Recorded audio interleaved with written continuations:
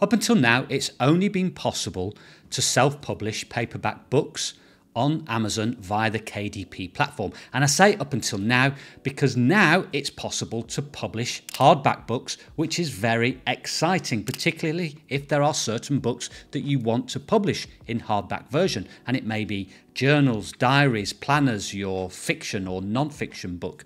So in this video, I'm going to show you how to create your own hardback book to publish on Amazon. And in this part 1 video, we're going to go over how to create the cover and get the interior. And then in part 2 to this video, I'll show you how to put it all together with the title, description, the pricing, and upload it to Amazon. And then you can become an author or publisher. And this would also be useful if you've already published books on the Amazon KDP platform. Now, if you've not been to this channel before, then welcome. My name's Paul Marles, and I do videos on how to make it, keep it and grow it. And that's your money I'm talking about. And if you do like videos like that, then please do give it a thumbs up, hit the subscribe button, smash that notification bell to receive notification of when I produce more videos like this.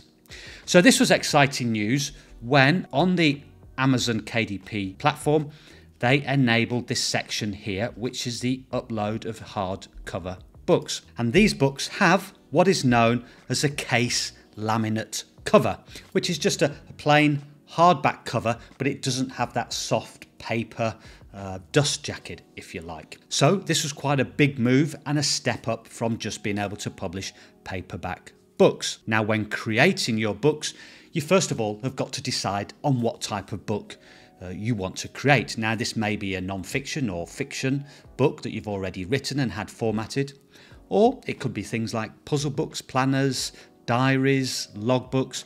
But in today's example, I'm going to show you a basic, what we call a blank line journal or notebook, which is a very simple book to create and is especially useful if you're just starting out in this business, because as I say, they're very easy to create.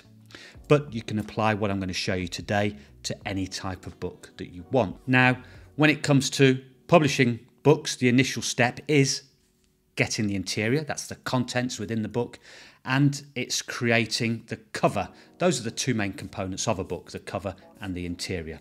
Now, when it comes to the interior and publishing in hardback version, there are five trim sizes you can choose from, and today's book is going to be a 6x9" book. Then we have to decide on the number of pages in our book, and most books, when it comes to things like logbooks, journals, notebooks, planners, they tend to be 120 pages, but the page number may vary depending on the type of book you produce. Things like colouring books will usually have less pages. Things like non-fiction and fiction will have more pages. But the page numbers of a hardback book have to be somewhere between 75 to 550. Now, when I first started in this business, there were no resources to getting interiors to these types of books, and you had to make your own. And using PowerPoint or Keynote, you get a blank page, draw the lines, and then copy and paste that page 120 times, then download it as a PDF, and you'd have your interior. Now it's a lot easier. In fact, I've got a Gumroad shop, and there is a lined paper interior, which is 120 pages, 6x9", and that's absolutely free. So you can just go along there and download that, and you've got your interior straight away ready to upload to the KDP platform and create your lined journal. But if you wanted to create something different, you have some other options now. One of these options is Creative Fabrica, which is one of my go-to sites for graphics and interiors and also fonts. I'll leave a link to it down below. I think they're running a special offer at the moment, $1 for the first month. And here I've just put in a general search for KDP Interior, and you can see there are over 46,000 results. So you've got a lot of interiors to choose from, and you could narrow down your search by putting in something like, recipe planner, handwriting book, colouring book, whatever you want to create your book on. And a lot of these interiors are downloadable in PDF format and again are ready to upload straight away to the Amazon KDP platform. The other option to get some free interiors is also BookBolt at bookbolt.io. You can just click on resources, go to Interior Wizard, scroll down a bit, click on Interior Wizard, and here you have a lot of different interiors that you can download for free. It's a case of clicking on one, putting in the size of your trim, 6x9, putting in your page count, 120, download, you've got your PDF again ready to upload to the platform. So that's quite simple when it comes to the interior. Obviously, if you are creating a fiction or non-fiction book, you're going to have it all formatted correctly. So the next stage when we're creating our book is the cover. Now the cover is going to be created from a template, and this template includes the back cover, the front cover and the spine down the middle, and we need to get this at the correct size. KDP have made this very simple for us because they've created this new cover calculator and template form, and all you need to do is select your binding type. So we select hardcover, interior type. Now most are black and white unless you want to create a colour interior. However, I do warn you, if you do create a cover interior, the print costs are going to be a lot higher, which may then cause issues with your pricing. You may end up pricing it too high and pricing yourself out of the market.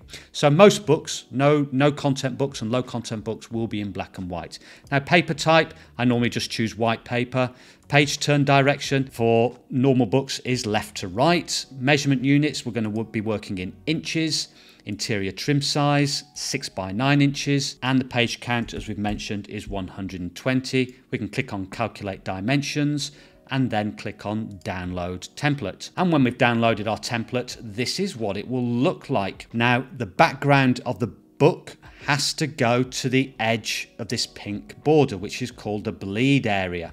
And any content that you don't want to lose, any important content such as the title of the book, any particular graphics, has to be within this pink margin. Anything outside or in this pink margin does risk getting cut off. So all important content should be within this white area, and the same goes for any title that you write down the spine here. Now the important data we want from this is this here, which is the overall dimensions, which is going to be the overall size of our template. So we're going to make a note of this here, which is 14.034 inches by 10.417 inches. Now in order to create our cover, we're going to be doing this in Canva, and you can sign up for free on Canva, get your free account. And the reason we're using this is because it's accessible to most people via the internet. It's free of charge, and it's a very simple way of creating a basic book cover. When you do get more advanced and want to try new things, you can then go on to use things like Adobe Illustrator or Affinity Designer, which is what I use, or software like Gravit Designer or Inkscape. So now we've got the dimensions for our template cover. We go over to Canva, and here in the top right hand corner we click on custom size. Now this step is important because a lot of people make a mistake here straight away, and that's the units. Here it says px for pixels. We want to change that to inches. If you don't change it, you'll end up creating your cover, and when you try to upload it, it will come out all wrong on the platform. So in here we put in the size of our cover and click on create new design, and it will give us our blank template from which we're going to work. Now what we need to do is just click on the upload box there on the left hand side, and we want to upload that template to the Canva platform. So just find where you've downloaded it on your computer, and you want to upload the .png version, so just drag that across. Now, I've already done this once, but we'll do it again, and we can click on that or just drag it across, and we'll move that into the top left corner. It will click into place, and we drag that down to the bottom right hand corner, and we want to lock that into place, so just click on the lock top right hand corner. Next is we want the background for our cover.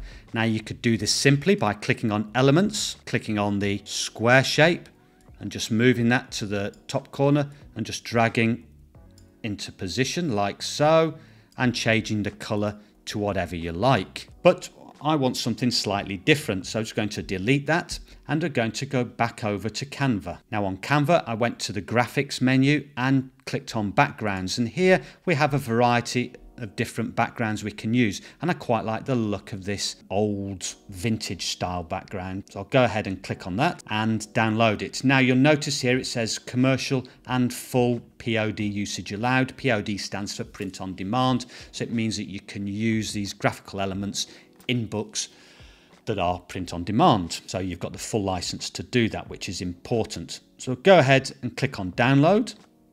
Then we'll go back to Canva. Click on the upload tab again. And from where I downloaded the background, I'm just going to drag that across into our upload file again.